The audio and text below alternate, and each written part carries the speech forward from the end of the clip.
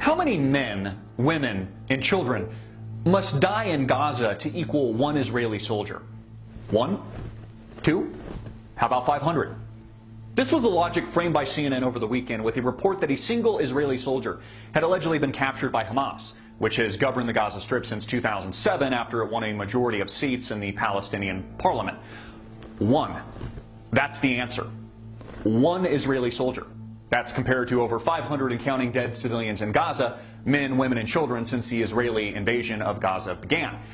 At this point, I am absolutely convinced that the downed Malaysian airliner in Ukraine, flight MH17, is somehow inexplicably linked to the Israeli attack on Gaza and further destabilization of the Middle East and the Ukraine. In our last video, The Mystery of Flight MH17, I go over this in detail. You can watch the video in full by clicking on the link in the description box below. Even if flight MH17 isn't directly linked to Gaza, it is still being used as a smokescreen for war. And even if flight MH17 isn't a typical false flag event, the Gulf of Tonkin or Operation Northwoods, both undeniable and declassified historical examples of false flags, it is being used by the mainstream media and global governments as a means to an end in the agenda for war and destabilization of this part of the world. It is also being used to demonize Putin. As Senator Dianne Feinstein pointed out over the weekend, the U.S. is now at Cold War levels with Russia. Oh goody, how convenient. Shouldn't we all get under our desks now and brace for a nuclear attack? Israel has been planning an attack on Gaza, the U.S., Russia, and Obama readying to capitalize on all of this for some time now. As his wingman, pro-war and defender of Israel, Vice President Joe Biden, quipped earlier, he looked into Putin's eyes and just didn't think he had a soul. Like you do, Joe? Why is the United States positioning for a new Cold War with Russia? And what is the potential motive? How is the downing of flight MH17 in Ukraine linked? Could it perhaps be the formation of the BRICS nations for a competitor bank to the long Western-dominated World Bank and International Monetary Fund? Is that why the IMF recently approved a $17 billion bailout for the recently toppled Ukraine?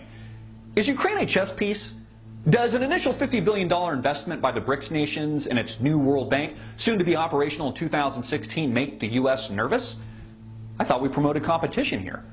As illustrated by Time magazine in a recent report, Brazil, Russia, India, China, and South Africa, otherwise known as the BRICS, don't like a U.S. dollar-denominated world reserve currency.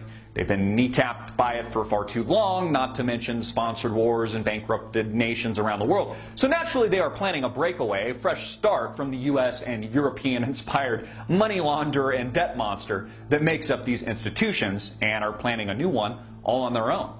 According to insiders in Washington, D.C. and on Wall Street, this is a real game changer for the West.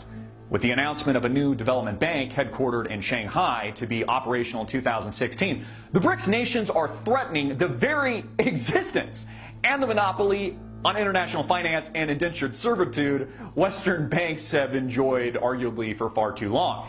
It thus makes perfect sense why the Obama administration, a representative not of the people but of too big to fail banks and giant multinational corporations, is actively campaigning to demonize Putin and all things Russian. Ironically, the American people have Russia and Putin to be thankful for more in recent years than they do Obama or the United States government. Putin's asylum of American patriot and truth-teller Edward Snowden just one notable example. Snowden's leak of a vast illegal and anti-constitutional wiretapping and surveillance program here in the United States is arguably the biggest story and the largest example of Washington corruption and overreach this century. It highlights the anti-constitutional sewer pit that makes up Washington, D.C. today. But remember, Putin is the enemy here.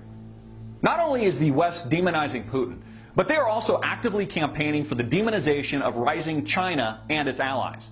They're communists, remember? They oppress their people.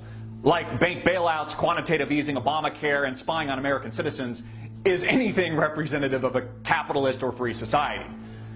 The new development bank, set to launch in 2 years' time, will also have a twin, just like the World Bank. This twin, the equivalent of the Western-inspired International Monetary Fund, will provide short-term emergency loans to participating countries, really just long-term and perpetual debt obligations of its member states. Like the World Bank and IMF today, this will provide tremendous power to the BRICS.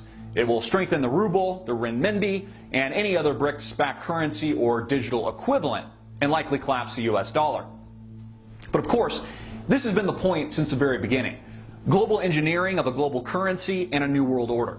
engineer bank bailouts, financial stimulus, and giant wealth transfers from the middle class, the poor, to the rich has only helped the collapse along the way. And now it's coming to fruition. A new baby is being born, and it's not the United States. Meet your new parents, Russia and China.